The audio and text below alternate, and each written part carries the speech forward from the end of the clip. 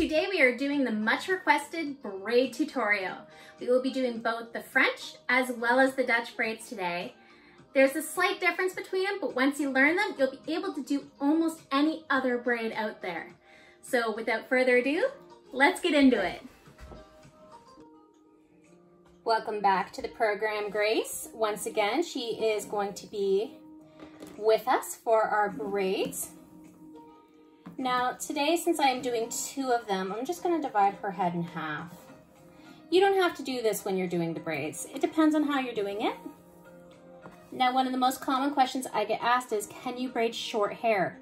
The answer is yes. You can actually braid hair as short as 3 inches long. It's just about the tension and the sectioning. So we're going to take a triangle section, and that's just the general rule of thumb for all braids. Now, for most of you, we are going to do the French braid first. So we're going to go over and then over. And then we're going to take a small section from here and over and over. Notice how I'm giving her a bit of a pull. It's okay to pull for this. Your kids will hate you, but the braids will look good.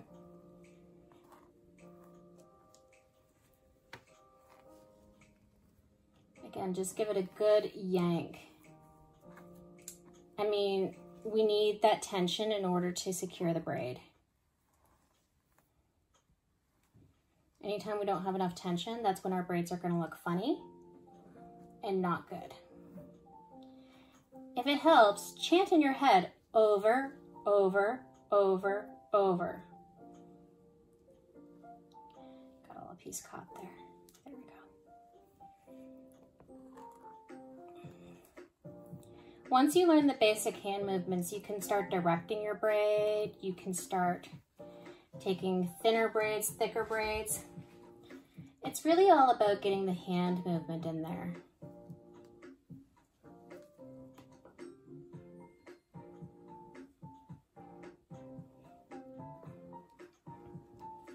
And again, we're going over, over,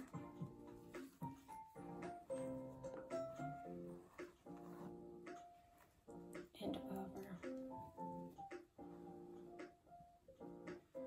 And when you get to the part where you want to finish, you just continue to overlap them. So just continue to overlap. Same as you did in Girl Scouts.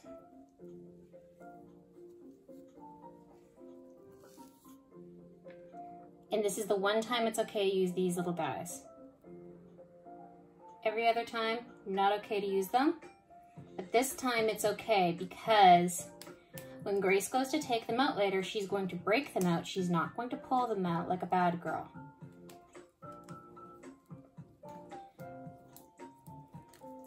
So that is Grace's French braid. Did you get a better look?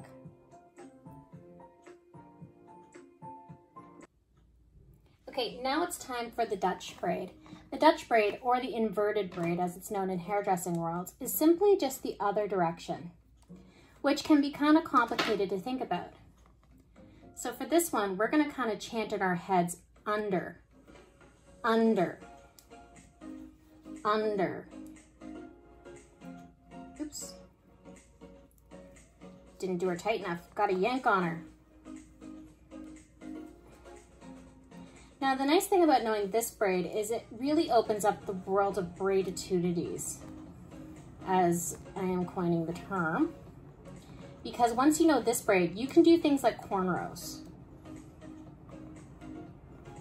Because that's really all cornrows are, is just very tiny inverted braids.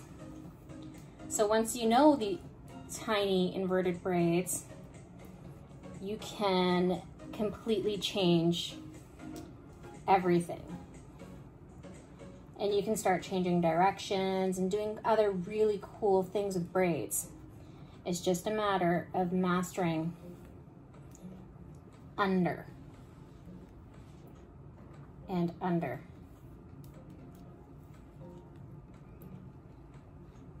and under. And again, when you're ready to tie off, you just simply keep braiding.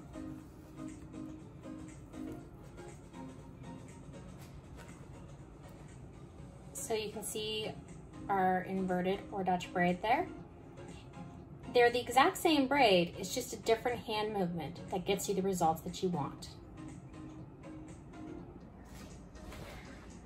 So I hope that really helped you guys master Dutch braid, aka inverted braid, and French braid. Once you know those two basic braids, it opens up a whole world of opportunity with braids. If you guys enjoyed this video, let me know and I can do more braid videos. We can still learn a bunch of two-strand braids such as the fishtail, the rope braid. We can even go ahead and learn the waterfall braid now that you have the basic foundations for braids. So hope you guys enjoyed and I will see you next time.